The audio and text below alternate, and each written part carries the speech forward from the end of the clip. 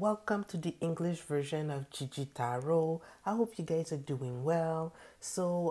Just to give you a quick update, I decided to translate the right after I do the French spread of the tarot for each sign. I decided to translate it live because most people actually listen to their tarot reading while on their cell phone, while walking around or just being in the bus or driving.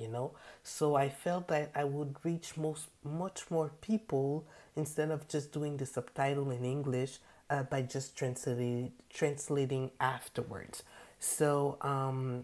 Just to be fair, this week I'm doing the translation of the spread that I did in English, but next week, not next week, in the next 2 weeks, when I'm gonna do the first half of July, I'm gonna start to do the spread live with the English, in English, and then I'll translate in French. So, please, dear Libra, please consider that this is going to be a general reading. So, contrary to a personal reading, it might not all resonate with you. So, take what belongs to you and let go of the rest. If that reading doesn't resonate with you at all, I hope it will because it's freaking nice.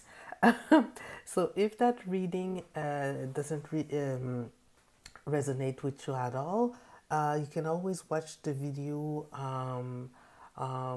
in link avec your rising sign, one of your rising signs. So let's start, my dear Libras. You had a beautiful reading. The reading started that you're leaving something behind with the Eight of Cups here. You're leaving something behind to go forward with all your might into a new relationship, because the Eight of Cup is followed by the Chariot, and right after the Chariot you guys had the Lovers. So there's a new connection, there's someone that you met, and it's really because there's so much fire in that reading. Right after the Lovers, we had the Ace of Wands and the Princess of Wands. It's like that connection that you have with that person is out of this world. The passion between the two of you, with the Ace of Wands followed by the Page of Wands, is so deep, so fiery, so deep and fiery are the best two words that comes to mind right now, that you feel that it's out of this world. And it brings, because the general energy for the reading was the High Priestess in reverse. It feels so unreal that you're having doubts about that connection, but you need to know that fiery passion that you're having with that person, that unbelievable sex that you're having with that person, is not just physical, it's also spiritual, and that the connection is real. It's not an addiction, because sometimes we feel, oh my god, I'm addicted to his or her body. It's maybe just about sex, it's just physical. No, with the Devil in reverse here, it's not an addiction, it's really something deeper that you guys are going through. So we decided earlier, because of that connection and the doubt that you're having, to go and explore what is the feeling and intention, and how does that person that you're connecting with and having that type of passion with is feeling too, and what is causing all those doubts. So the first card that came out for your person was the Queen of Pentacles, followed by the Six of Pentacles reverse. Like I said earlier, your person that you've met has some deep feelings for you. It wants to build a relationship with you. It's not someone that started that connection with you without any long-term intent.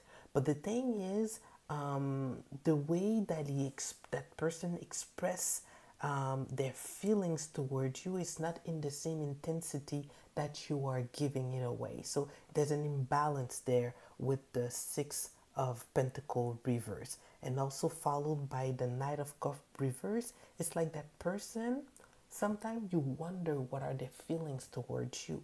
You wonder because maybe they don't express it verbally. Maybe out of the bedroom, it's something that it's a bit colder. But the way that I sense it, it's mostly someone that is mostly an introvert. Someone maybe that has difficulty expressing what he needs to say, but he can show it to you in a different way. And I'm saying that also because right after the Ten of Cups, that says that that person loves you deeply and wants something long term with you and is really deeply in love with you. It's followed by the Knight of Sword. Knight of Sword, swords are a card of communication and action. So sometimes you feel that that person is not expressing, like I was saying earlier, clearly his intention towards you. Maybe his action is not as clear as they should be, but in the bedroom it's something else. And we have it here with the Ten of Cups. We know that that person wants something deep with you. It's just a question of showing it better, and not just through the physical part of the relationship. With the seven of with the seven of comment ça s'appelle? With the seven of wands reverse, sorry, it's like if there was any competition, anything standing against you, it's not there anymore. Okay, so you guys are going through something wonderful, and just leave it. That's what I'm saying. I'm saying, but that's what I feel. And also, when we try to clarify afterwards, to give you with the oracle cards, to know what is the message from the oracle from that relationship to give you advice. It says here, I'm telling you, when we just came out with the card, I was said, no, it's like putting a nail in that beautiful reading, because the card that came out was nothing will come of this situation. Yes, that is the title, but we went and clarified in the book, and it says something better may be around the corner. I believe here that the message is right after that you left what's behind, that you left behind as a relationship with the Eight of Cups, is bringing you that new relationship, that new passionate relationship that that you deserve, and that nothing will come of this situation. Don't let it, if you have doubt of that what you left behind was better, it's not it. This is what it's gonna be the main thing for you at the end of the month of June and continuing. Believe that what you will get, what you need, surrender to the divine. Those were the messages. So here, Libras, you're having a beautiful romance coming your way.